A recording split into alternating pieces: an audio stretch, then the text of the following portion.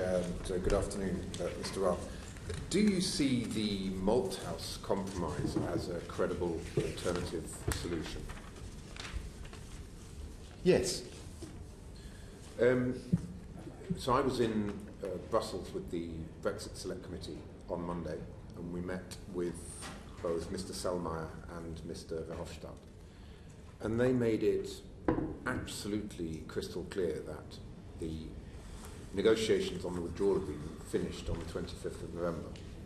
And it's a done deal, it's closed, it's not going to be reopened. They see it as a Pandora's box, which as soon as they reopen it for one issue will lead to a whole range of other issues being raised by other member states. So do you give, in light of what they've said, do you still see the Malthouse compromise as a credible proposal?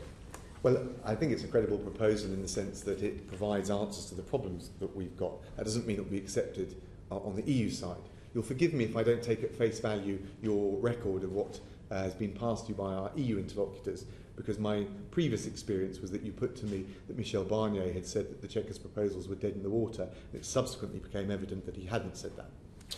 Well, we can certainly have a discussion about that. I mean, I paraphrased what he said in the meeting, which it's very clear from him confirmed. And the transcript that you put it to him that the proposals were dead in the water, and he said that that was not correct. And in fact, he went on to say some rather positive things about it. All I'm just saying is, forgive me if I treat rather lightly your first-hand record back to me of what EU interlocutors have said to you since my previous experience before you in committee. Sure, I understand what you're saying, but in fact, my interpretation of what happened in that meeting with Mr. Barnier was entirely correct, because the proposals that were on the table Mr. Kinnock, it was roundly rubbished and you were actually engaged in political posturing. But I'm very happy to take any further questions you've got. Well, thanks very much, and I'm certainly happy to take a lecture from you on political posturing.